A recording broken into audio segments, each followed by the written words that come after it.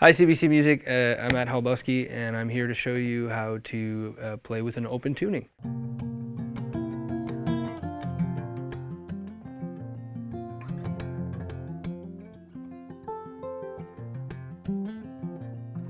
In this particular case, I'm playing in an open C, so without the capo we would be playing with C, G, the strings would be C, G, C, G, C, E, which gives a full C in the open chord. And it's much easier to find interesting melodies using an open tuning. And you can get some different colors in chords that you might not get from just this regular G or C chord without having to know your jazz theory, which is something I don't know. And the other thing I love about the open tunings is you can get really interesting fills if you find the right notes.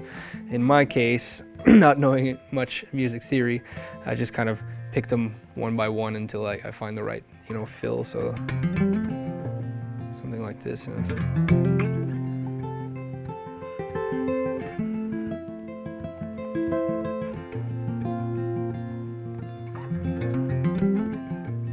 Since I never learned any theory, I took guitar lessons for as long as I needed to learn how to play Seek and Destroy.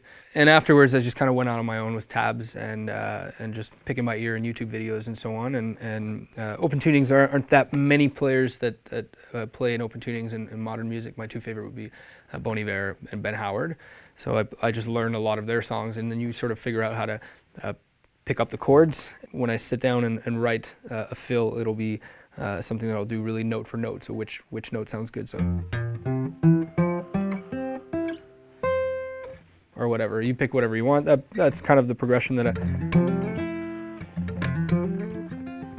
I enjoy. I thought that was cool. I love including harmonics in my playing whenever I can. And a harmonic is, if you don't know how to do it, it's you kind of have to practice a lot to get it right, but essentially you want to go right in between two frets. Put your finger, rather than putting your finger on the fret directly, you want to put it lightly above the string, just barely touching it, in between the two frets, so right above the little metal bar there, and then pinch it. You got to find the right frets that will actually resonate, because not all of them do.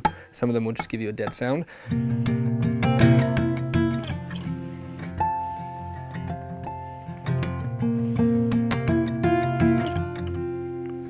It's not much harder, but it looks a lot cooler. Let us know what you want to learn next. Like this video, comment, and don't forget to subscribe.